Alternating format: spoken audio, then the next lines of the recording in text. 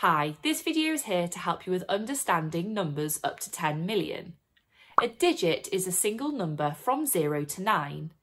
Digits can be used together to form higher value numbers. The place value of a digit tells you what value that digit has in the number. Let's take a look at a number.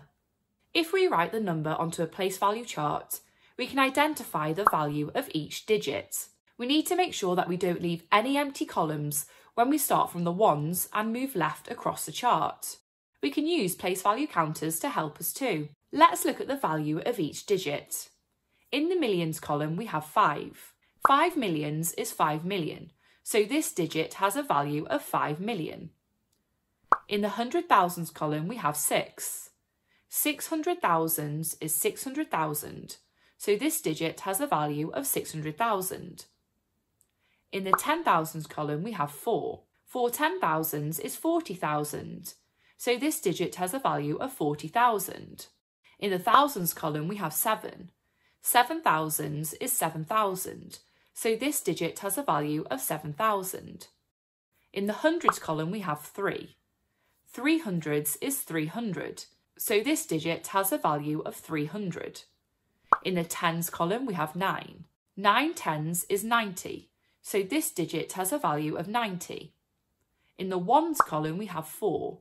4 ones is 4, so this digit has a value of 4. This means that the number is 5,647,394. We can partition the number into each of the parts. 5 million, 600,000, 40,000, 7,000, 300, 90, 4. Now it's your turn. Write down the number represented by each of these and then say it out loud. You could even use your place value grid to help you. Pause here until you're ready to see the answers. How did you get on? Let's have a look at the answers. A is 9,381,714. B is 2,926,088. There are no hundreds, so we use a 0 as a placeholder. C is 1,649,382. For the final challenge, you're going to be matching the numbers to the clues.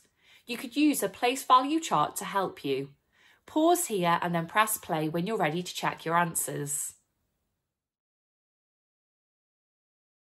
Let's have a look. 139,564 has 3 in the 10,000s place.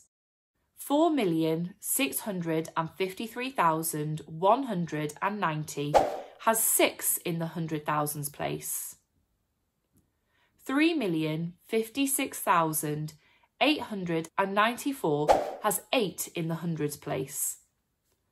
4,365,981 has 5 in the thousands place.